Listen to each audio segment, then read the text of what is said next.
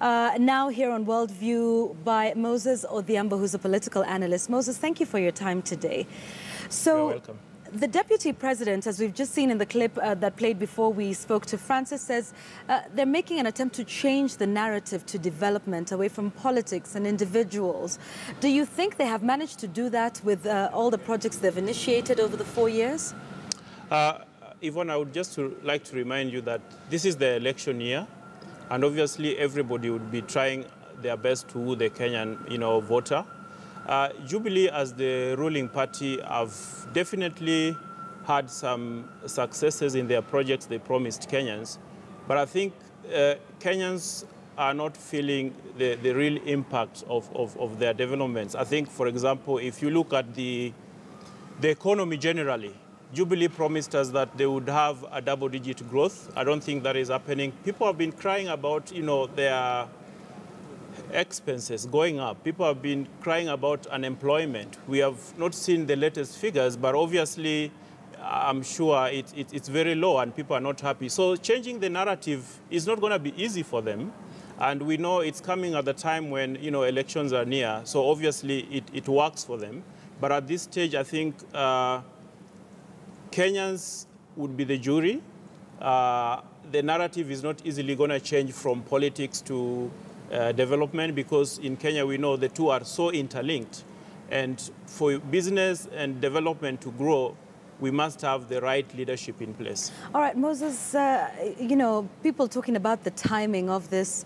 We have 4 months to the general election at this point. So are we saying that it is not possible to start to discuss development agenda at a time when there's politics that's reigning supreme? Because this portal is supposed to help people track development. And, if it's SGR, which is one of the biggest projects that the Jubilee administration has undertaken, to be able to track that and say, where are we? How much money has been spent? What more needs to be done? Do you think the timing is off in terms of the fact that Kenyans can't discuss development when there's politics? Or is the timing just perfect for Jubilee because this is an opportunity for them to tout their developments ahead of the election? I think Jubilee has been, blowing up their trumpets on what they've achieved, on what they've planned to do for the country over the last 4 years they've been in power. So I think having a portal doesn't necessarily translate into people getting to know more about what they're planning to do. I think it's probably them using the portal to reach more to the people and probably explain in details where they are with their projects. But I don't think that is necessarily going to change people's minds. I think people who already are pro-Jubilee will remain pro-Jubilee.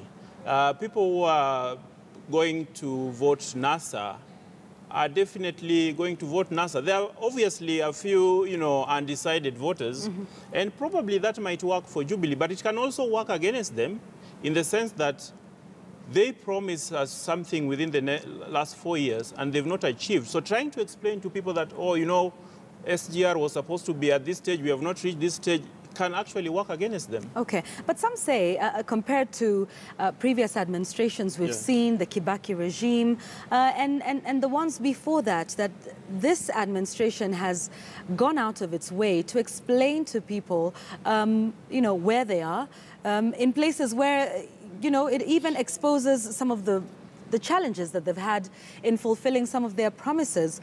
What would you say to that? I think it's good to give credit where it's due. I think the Jubilee administration has been very open about what they are doing. And also, we've seen what they've done compared to other governments. I think, for example, the free maternal care services that they've offered is something that other governments didn't do.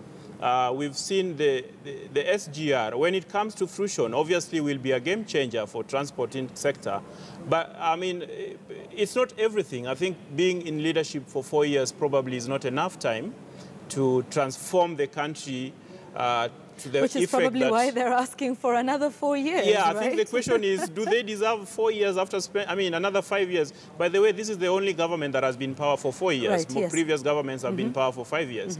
But the question is, should we give them more time to complete the projects that they started, or should we say that, no, your pace is unbelievable, it's so snail, we need to jumpstart a lot of things? Do they deserve more time, do you think?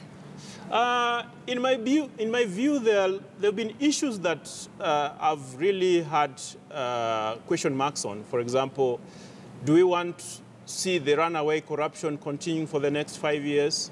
Do we want to see the country divided along ethnic lines? People don't feel they're, not everybody feels they're part of the Jubilee government. Mm-hmm. We need a government that is going to bring Kenyans together. Do we want to retain the status quo? Retaining Jubilee basically means we are retaining the status quo as things are right now. What are your final thoughts in terms of, the situation we find ourselves in the country? Development has been a big conversation, with the Jubilee administration, obviously saying this is what we've done, this is what we've been able to do. Yeah. In certain cases, they've also been plagued with corruption scandals, like you've talked about. A lot of Kenyans saying we can't feel this economic growth. Others saying we're over borrowing, and then some economists say, well, a lot of what they're putting in is long-term sort of benefits that will be felt 5, 10, perhaps even 15 years from now. But what should we be focusing on in terms of trying to have a meaningful discussion about where the country is with respect to development? I think it's good to be ambitious, but we have to remind ourselves that we are a third world country. We still depend on things like agriculture. Our manufacturing sector is not doing so well. So people's lives need to be touched, and realistic changes need to happen in people's life for them to feel that the government is serving them. So in terms of our development agenda, I think we should focus more on how we transform lives other than thinking big. It's good to think big.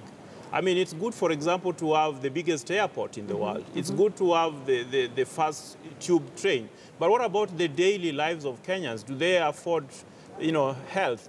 Are they able to afford food? Do you think there's a middle ground between the two? Having, there's quite a bit of foreign direct investment they're talking about in the country. Is there a middle ground between the two? And where does then politics come into the fray? For example, can we afford to have, the standards of living go down, even while we make very huge investments in infrastructure? For me, something I've always said is, we need to reach a stage where we are able to split our politics from the business.